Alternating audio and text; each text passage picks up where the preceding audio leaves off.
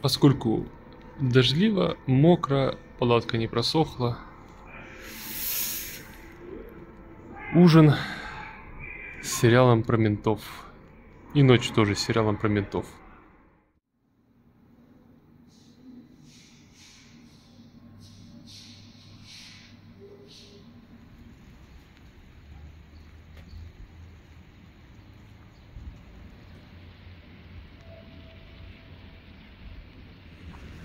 Добро пожаловать в город Северобайкальск, Республика Бурятия. Население около 23 тысяч человек.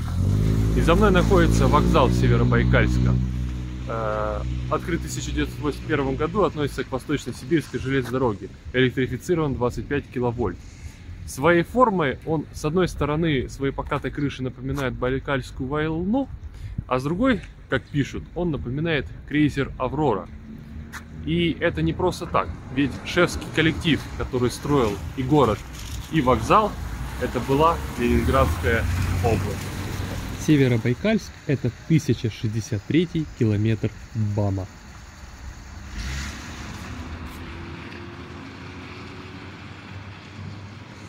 В 1974 году тут был основан лагерь комсомольцев, рабочих. В 1975 году здесь уже основан рабочий поселок, а с 1980 года город. Северобайкальском же он называется по достаточно очевидной причине, потому что находится на севере, на северной конечности Байкала. Находится, кстати, еще и на той же широте, что и Москва. Город изначально проектировался под население 140 тысяч человек, но, как я сказал ранее, здесь сейчас всего 23.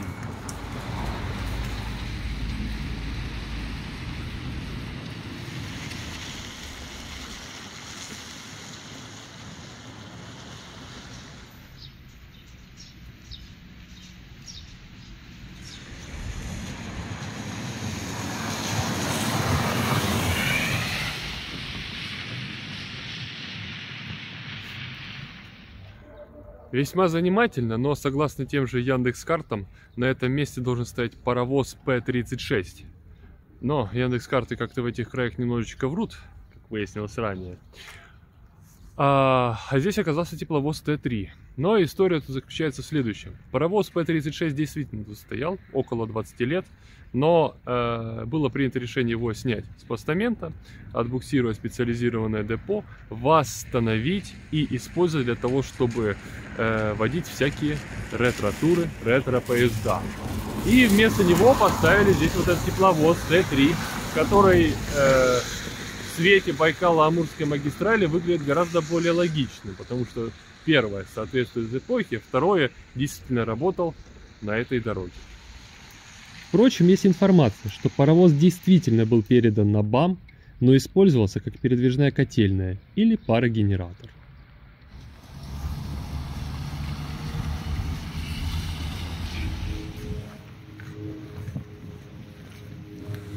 В 1978 году здесь в городе было построено первое капитальное здание. Ныне же это Ленинградский проспект, дом 4. Серия домов 152 была специально спроектирована для Северобайкальска и проектировала такая организация, как Лензнии-Эп, которая расшифровывается очень долго, это я даже читать буду. Ленинградский зональный научно-исследовательский и проектный институт типового и экспериментального проектирования жилых и общественных зданий Государственного комитета по архитектуре и градостроительству при Госстрое СССР. Представляете, да? Ныне же это СПБ ЗНИИ-Пи. Немножечко будет покороче, но тоже много. Санкт-Петербургский зональный научно-исследовательский проектный институт жилищно-гражданских зданий.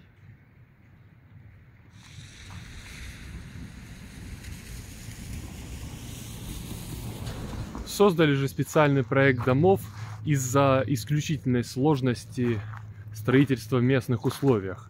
Это сейсмичность 9 баллов и вечная мерзлота. Для того, чтобы справиться с сейсмичностью, здания, дома имеют такую ломаную форму фасадов. Но дополнительно к этому два дома формируют собой некий полукруг, незамкнутое кольцо, в результате чего двор находится внутри этих домов, и двор защищен от продувания сквозными ветрами.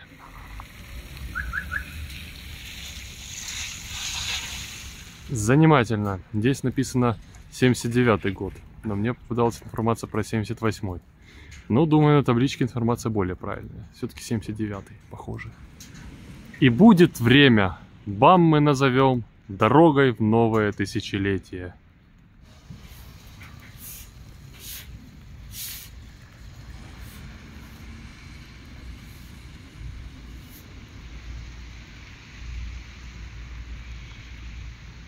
С архитектурой, с одной стороны, тут как-то и не густо, но с другой стороны, этот город выглядит максимально необычно среди советских городов. И все из-за того, что многие дома вот такие, они ломаную форму имеют. И даже обычная ровная улица создает совсем иное впечатление.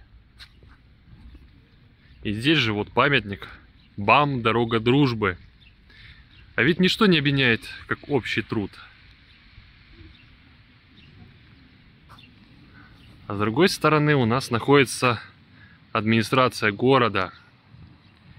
И тут у нас есть и башня, и герб, и часы, которые, кстати, показывают правильное время. Вообще, я уже упоминал наименование этой улицы, но хочется отдельно акцентировать внимание, что здесь Ленинградский проспект. И это звучит замечательно.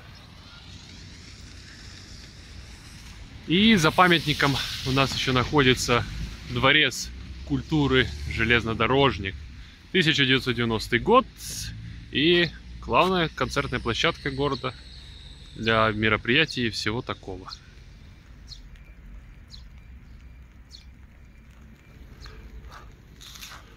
Такой отремонтированный вход в местный Северобайкальский городской парк, который по факту является куском ранее росшего тут леса.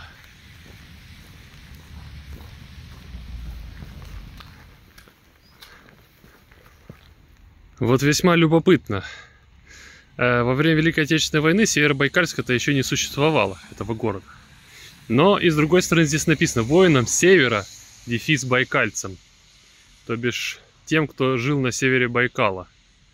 А населенные пункты на севере Байкала тогда в принципе существовали.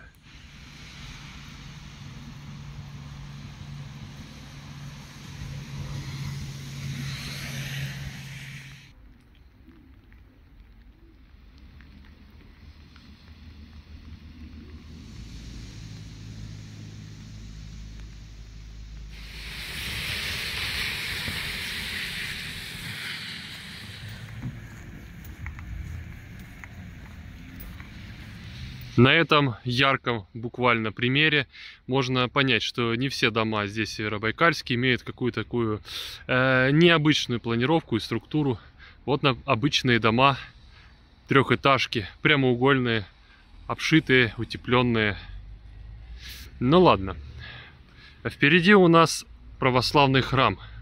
В 1009 году была построена Казанская церковь, но в 2015 году отдельно образованная Северобайкальская епархия, и церковь стала кафедральным собором.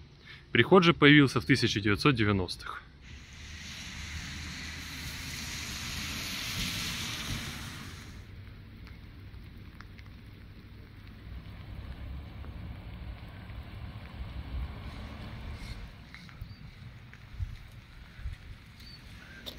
Еще интересным признаком того, что это северный город, является обильное использование бетона и бетонных плит.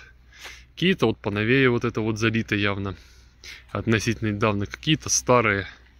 Но бетона здесь как будто бы гораздо больше, чем асфальта.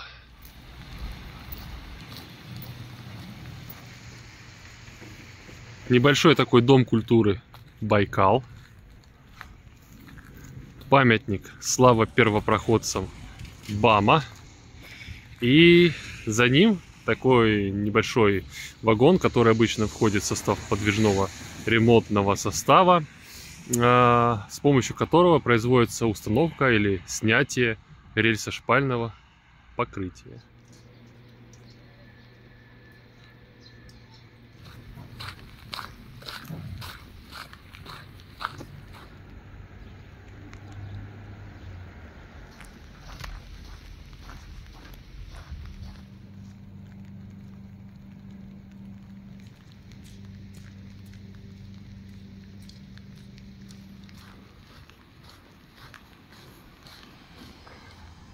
На выезде из города находится вот такая смотровая площадка.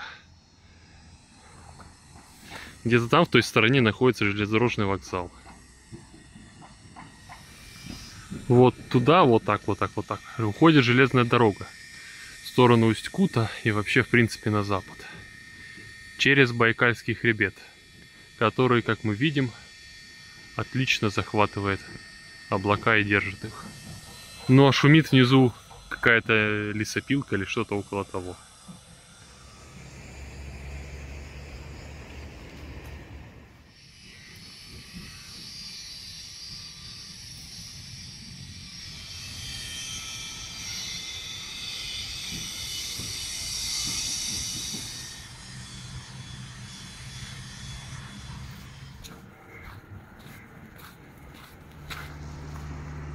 Стелла при въезде в город Северобайкальск.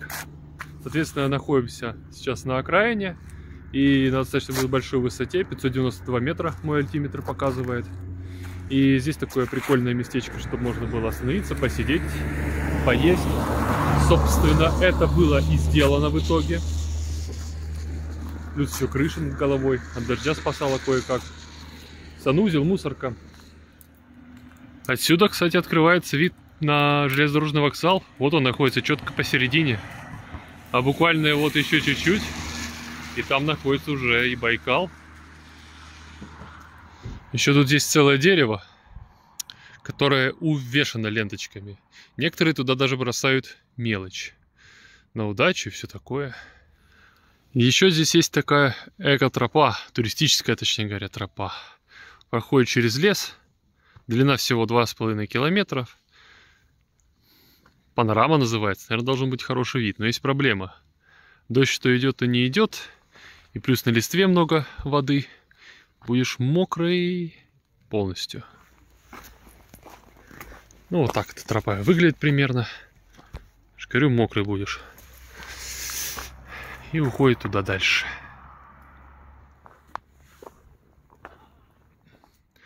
Здесь, на великом могучем Байкале, в синей тайге, где рождается БАМ, выпало счастье в огнях магистрали город мечты своей выстроить там.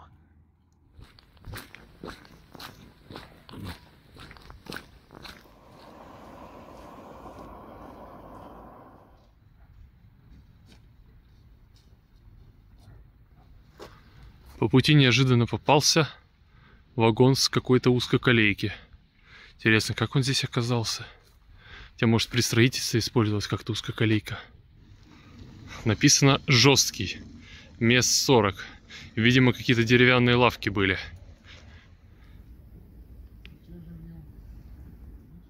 Сейчас же в нем ничего не осталось.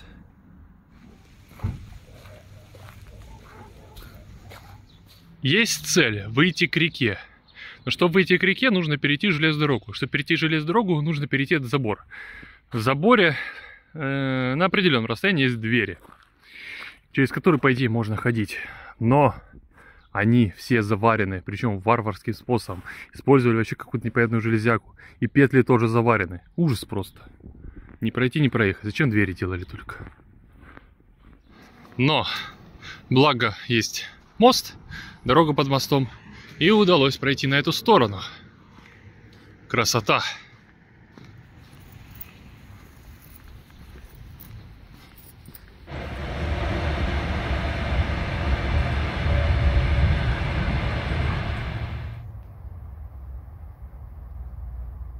Иду я такой, значит, иду, тут такой склон, подъем, и там на тебе старая машина когда-то улетела.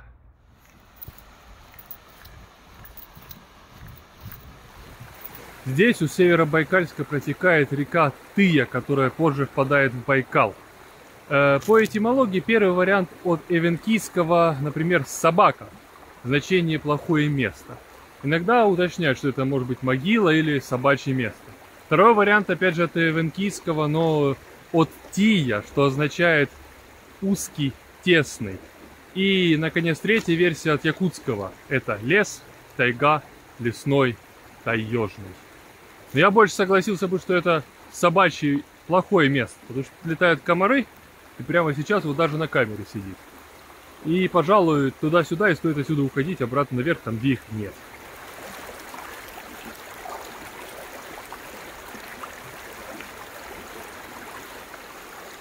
Лед, просто лед.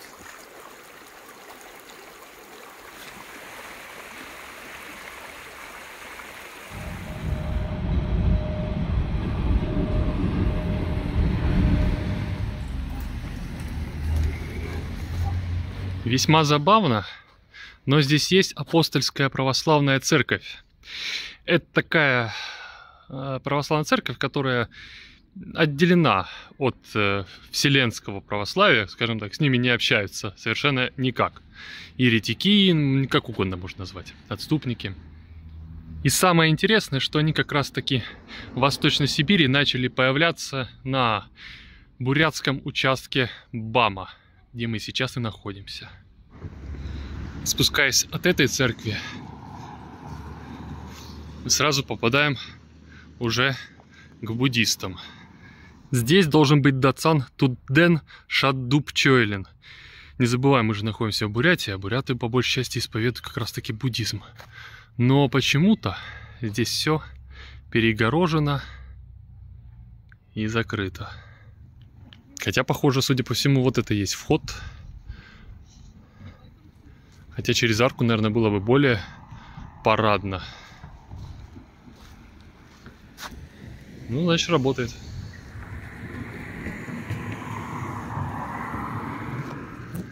Такой вот полунедострой. Но где достроенный, там вот что-то используется.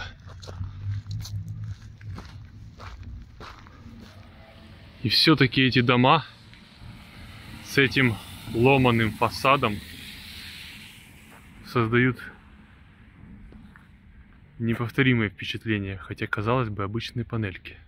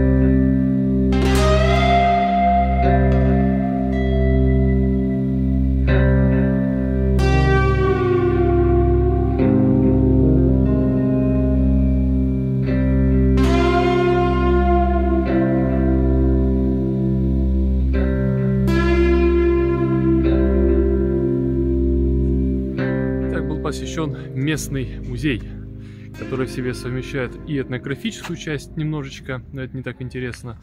Самое главное, что он в себе имеет, это историю о строительстве БАМа. Причем эту историю начали собирать еще во время строительства, то есть музей фактически возник прямо в процессе строительства железной дороги. Помимо этого, также здесь еще есть небольшая выставка картин. В частности, здесь были представлены и из местного фонда картины, и из фонда бурятского из Улан-Удэ Союза художников. Много где есть светофоры с реверсивным движением. Но чтобы это реверсивное движение показали так буквально,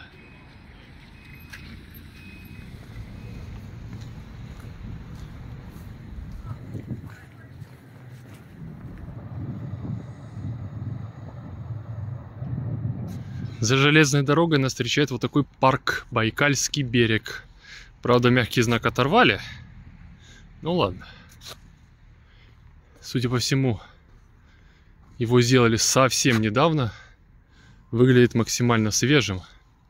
И кое-где как будто бы еще немножечко строительного мусор и просто строительные материалы не поубирали. А тут даже есть план этого парка.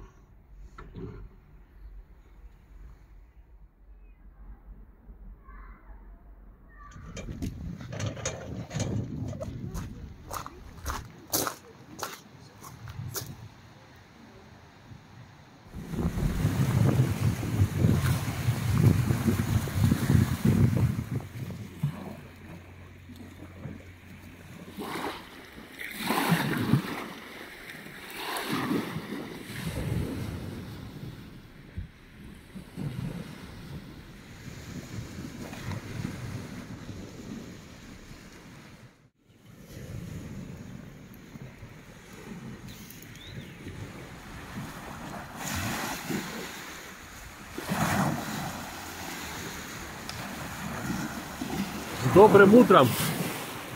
Как видно, погода солнечная, несколько тут шумно у меня.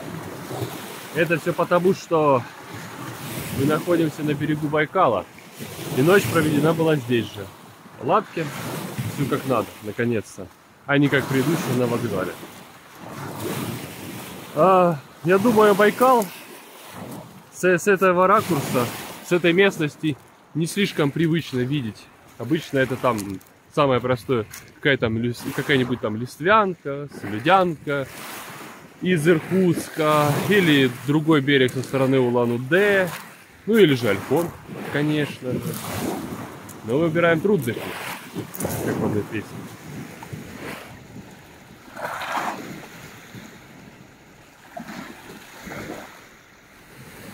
Озеро Байкал имеет тектоническое происхождение и является самым глубоким в мире пресным водоемом, 1642 метра.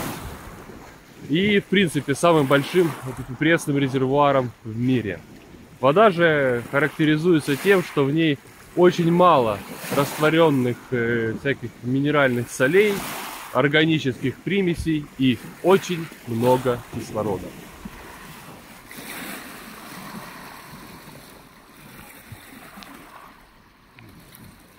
По этимологии версий на самом деле целый вагон и маленькая тележка.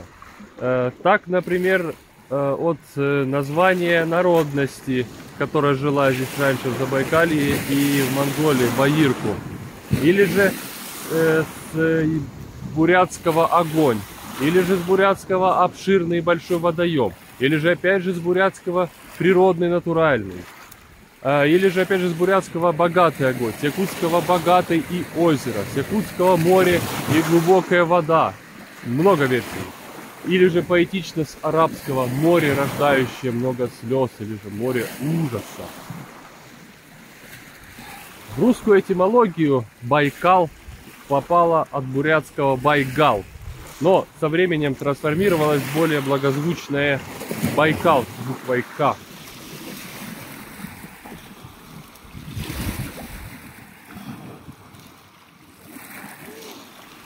Любопытно, но Байкал можно еще считать и водохранилищем. Из Байкала вытекает одна единственная река, называется Ангара. И на Ангаре есть целый каскад ГЭС. И самая первая из них на пути — это Иркутская ГЭС, после строительства которой уровень воды в Байкале поднялся в среднем на 1 метр.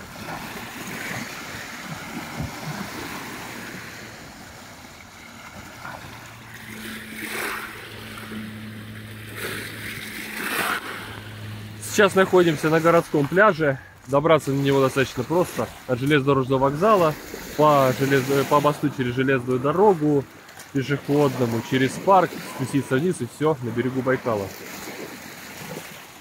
Пожалуй, стоит позавтракать, умыться, собрать палатку, да дальше в путь по берегу Байкала.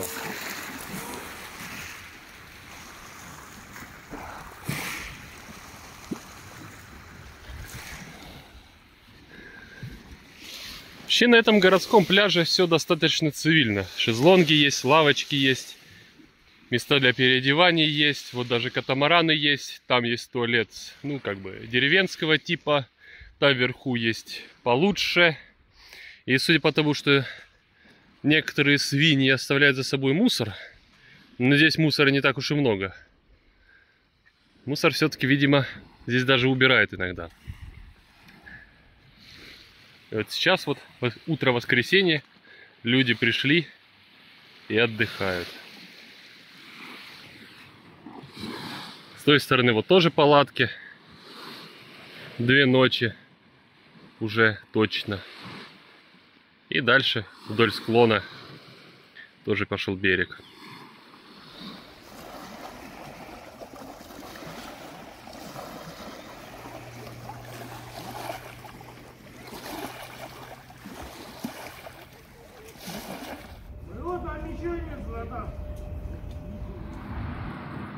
Сегодня Северобайкальск в свете солнца выглядит несколько иначе.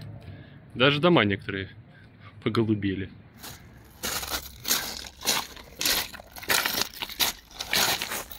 Вышли за пределы города, то есть все так же Байкал. И также здесь отдыхают люди. Такой солнечный, жаркий день. Даже я скупнулся в Байкале. Вода, конечно, свеженькая. Сначала прям казалось, сердце встанет, но ничего. Я даже могу сказать, она по какой-то причине как будто бы здесь теплее, чем где-нибудь на юге, там Листвянки, Слюдянки и так далее. Ну и вообще на городском пляже, там и палатка была, и все такое.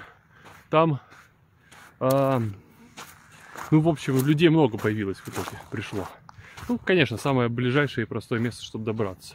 На этом же пляже он находится уже в стороне, мне нужно идти дольше, и здесь людей меньше, и раз сосредоточены они на более существенно почтенном расстоянии друг от друга.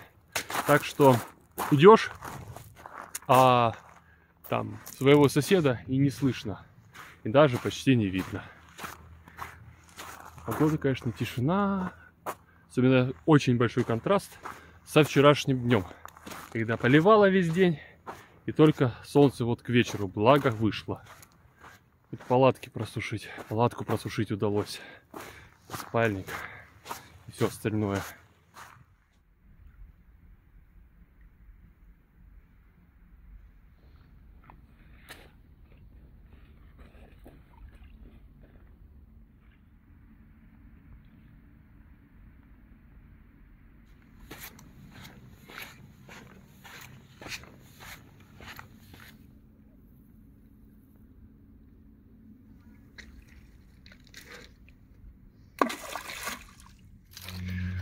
А вот куда мы направляемся. Слава первопроходцам БАМа.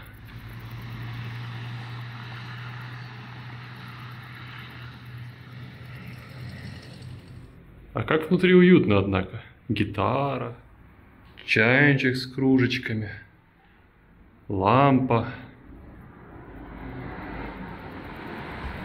Одна только беда. Кто-то тут периодически справляет свою нужду. Запах не из приятных. А так красиво.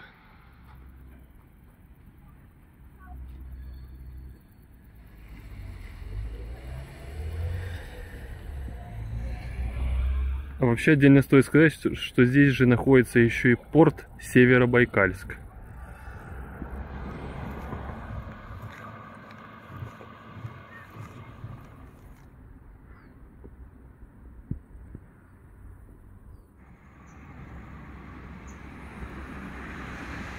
Чуть ранее мы видели памятник, где высадился первый десант тоннельщиков.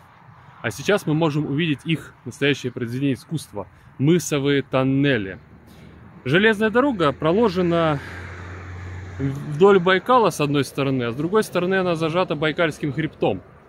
И мысовые тоннели призваны защищать железную дорогу от камней, воды и прочей грязи, которая может на эту дорогу, собственно, спуститься сверху. Справедливости ради стоит уточнить, что непосредственно тут показаны не тоннели, а противовальные галереи, полутоннели, которые, впрочем, выполняют те же функции, что и тоннели, строились тогда же и теми же людьми. Непосредственно тоннели, а их 4 штуки, находятся под охраной, и вблизи их не снять, поэтому смотрим издалека. Тоннели и галереи изначально строились по 2 пути, но до недавнего времени через них был проложен только один. И отсюда с железнодорожной насыпи от мысовых тоннелей открывается такой вид на величественный Байкал.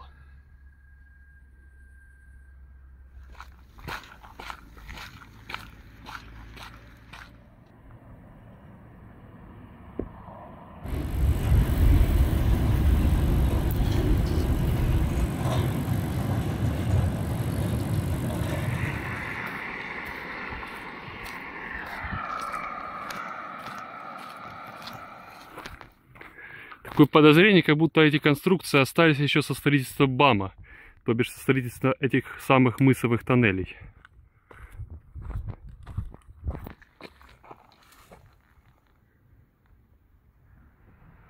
А вот такие малыши работали при строительстве тоннелей.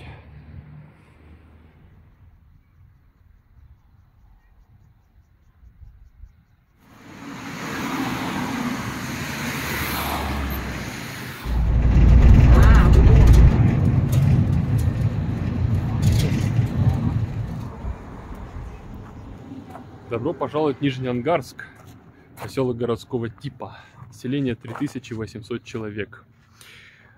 Находится примерно в 23 километрах от Северобайкальска и был основан гораздо ранее, вышеупомянутого, в 1643 году как русское зимовье.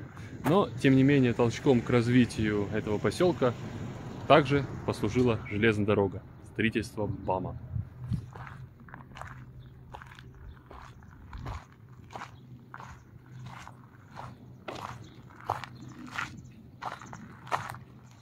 Александр Михайлович Тюрюмин, герой Советского Союза, заслуженный летчик-испытатель СССР. В детстве жил в Нижнеангарске и тут же закончил среднюю школу. Среди послужного списка в качестве второго пилота испытания Ил-62, Ил-62М. В качестве командира экипажа выполнил первый полет на первом серийном Ил-76. В 70-х проводил испытания беспарашютного десантирования грузов с самолета Ил-76. В том числе беспарашютное десантирование БМД-1 с предельно малой высоты. Установил 43 мировых авиационных рекорда, а общий налет имел 17,5 тысяч часов. Бюст открыт в 2022 году. Ан-2, кукурузник и надпись «В честь 40-летия БАМа». В целом, что Ан-2, конечно, что вот эти вездеходы, все начало требоваться в гораздо большем количестве, когда началась великая стройка.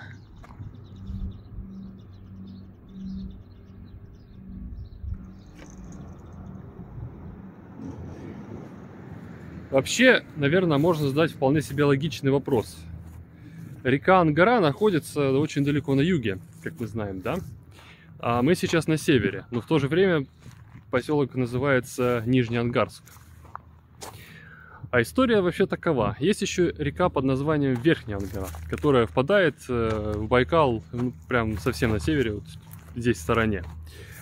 И изначально этот ПГТ, когда был основан, назывался Верхнеангарское Нижнее Зимовье, где нижнее добавлено для того, чтобы отличать другое зимовье, Верхнеангарское Верхнее Зимовье, которое находилось вверх по течению по реке Верхняя Ангара.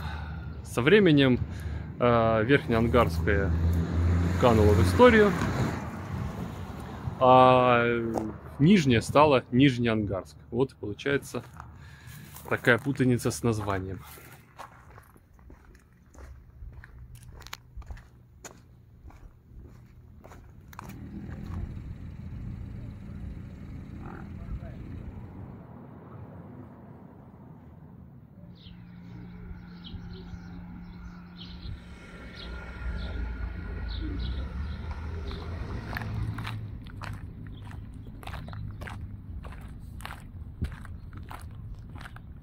семей БАМа.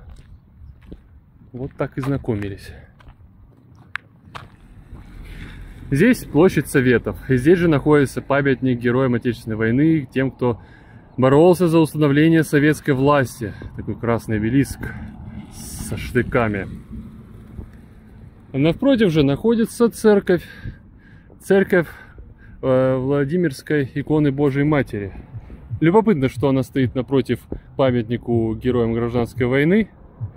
В любом случае, церковь открыта в 2013 году и является самой северной церковью около Байкала.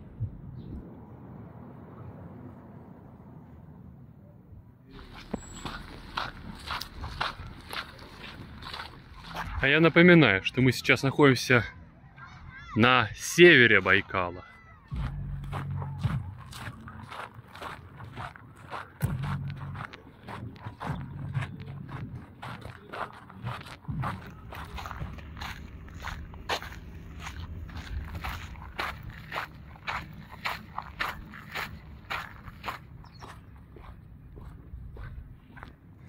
Вот мы и добрались. Стелла – самая северная точка Байкала. Установлена стелла была в 2010 году. И севернее Байкала находится Ангарский сор, который относится к акватории озера, но уже считается отдельным водоемом со своей отдельной экосистемой.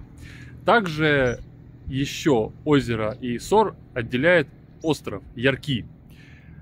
Остров длиной 11 километров, шириной в среднем 150 метров. До строительства Иркутской ГЭС его площадь была 3,8 квадратных километра. А после строительства, когда уровень воды поднялся, площадь снизилась до 1,7. Ученые несколько переживают насчет состояния этого озера, потому что если вдруг озеро, ну скажем так, смоется, перестанет существовать, то вся вот эта вот экосистема из сора попадет в Байкал, и тогда случится экологическая катастрофа.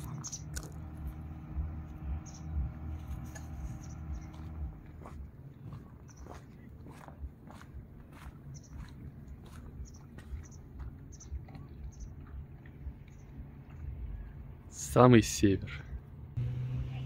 Хотя, с другой стороны, и не скажешь, что самый север, потому что сегодня в этот очень солнечный, ясный, теплый день, похоже, все население Нижнеангарска в придачу с частью населения Северобайкальска выехали сюда.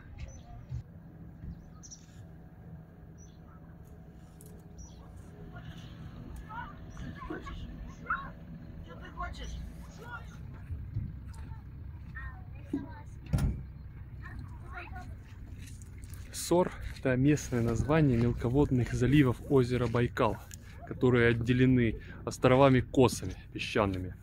И вот за мной находится непосредственно Ангарский сор. И отсюда может показаться, что это просто обычное озеро, просто вода. Но если посмотреть в другую сторону, то там уже начинается настоящее болото, много травы, а как следствие, кстати, еще и много мошек. Совершенно другая экосистема, в отличие от озера Байкал.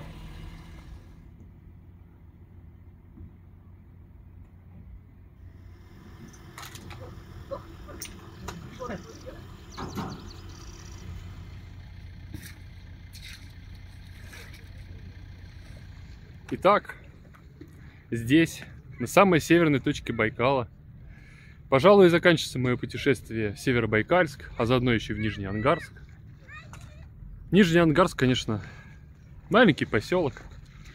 И, в общем, это просто маленький поселок. А вот Северобайкальск, это, конечно, было интересно. Это, скажем так, какая-то, не знаю, альтернативный Советский Союз, что ли. Но это все из-за этой интересной архитектуры вот этих вот домов ломаных. Потому что таких никогда не видел нигде и никогда. А так грустно, что 140 тысяч планировалось, а всего там 23. Но в целом городок очень даже выглядит бодренько и свеженько. И это вселяет некую радость и осторожный оптимизм. Ладно, мне пора дальше.